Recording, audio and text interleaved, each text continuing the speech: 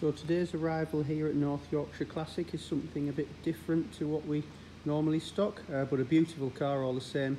A two-owner from new 1955 Armstrong Siddeley Sapphire. Both local owners, originally registered in Thornaby and then more recently Middlesbrough to the second owner. The second owner has embarked upon a huge restoration on this car over quite some time. There's also a photographic record of the restoration which can be produced for anybody who's interested. It's two-tone in claret over cream. Obviously the bodywork's being done, interior's being done.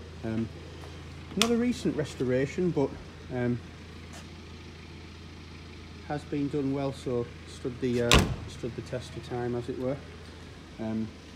Everything works. Car runs and drives well. Brakes well. Like I say, it's a two-owner car, and just I think probably be quite a popular car now, considering it's the centenary of Armstrong Siddeley this year as well, and a couple of other cars in the marketplace at the minute, either too expensive in my opinion, you know, or cars that are just you know, wanting a large amount of restoration work, which just makes them uneconomical purchases really.